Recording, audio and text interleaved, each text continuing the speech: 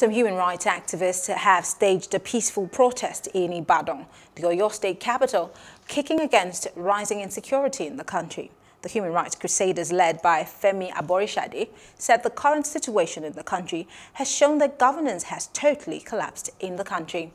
Aborisade insisted that those who are in power have broken the social contract between the people and office holders. And we are convinced that at the root of insecurity is economic insecurity. The government has abandoned the economic welfare of the people. Rather than improving the welfare of the people, they are compounding it.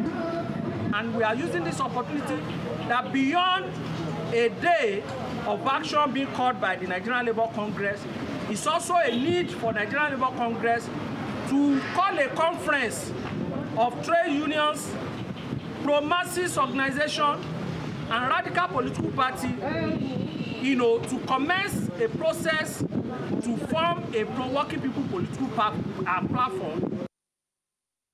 Hello, hope you enjoyed the news. Please do subscribe to our YouTube channel and don't forget to hit the notification button so you get notified about fresh news updates.